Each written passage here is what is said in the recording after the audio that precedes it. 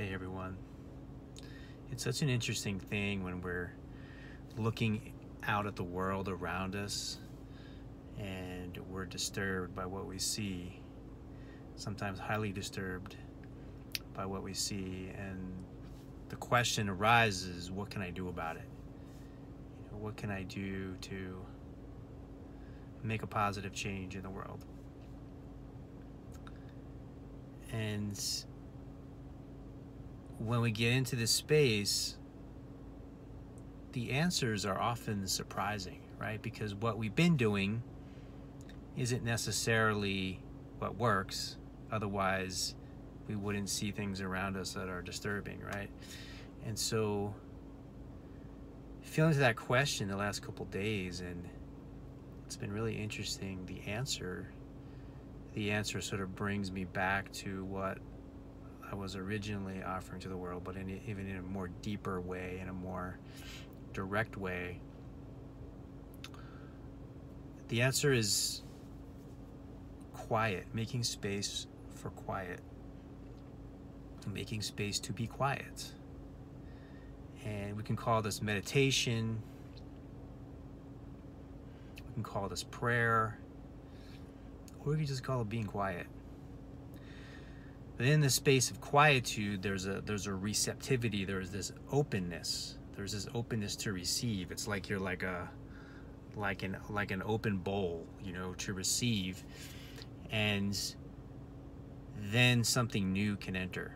A new idea, new concept, new insights, new emotional capacity, emotional depth, new creative perceptions, new dimensions of reality. It all comes from the space of quietude, from space of quiet. And making this space for quiet, it really needs to be a conscious, intentional thing for most of us in the world that we live in right now. Because if we don't make that conscious, intentional space for silence, then it doesn't happen, because there's noise all around us. There's talking, there's thinking. And the perception so often is, I want to make a positive change in the world. I need to do something. I need to say something. I need to go somewhere. I need to be somewhere. I need to get seen. I need to get heard. And that way alone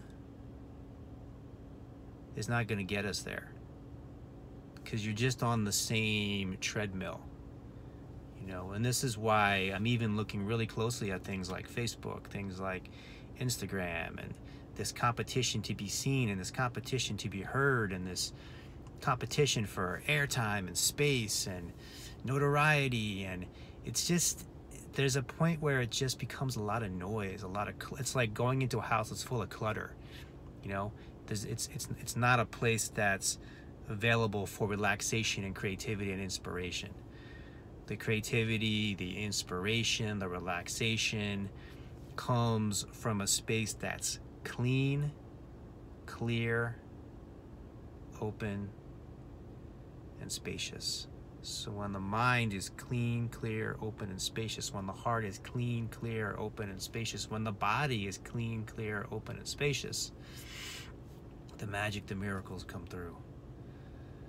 The magic and the miracles come through. So the way to create positive transformation in the world is to have these three components: mind, heart, body, clean, clear, open, and spacious. And to make time for that, to make time to quiet the mind, to make time to quiet and open the heart, to make time to quiet and open the body, to be a clear, open channel for this universal creative intelligence, for this spirit, for this source to move through us moment by moment, to allow the magic to move through us, to allow the miracles to move through us moment by moment. That's why we're here. So we don't need to know everything that's going to happen step by step in the future. Just need to know that.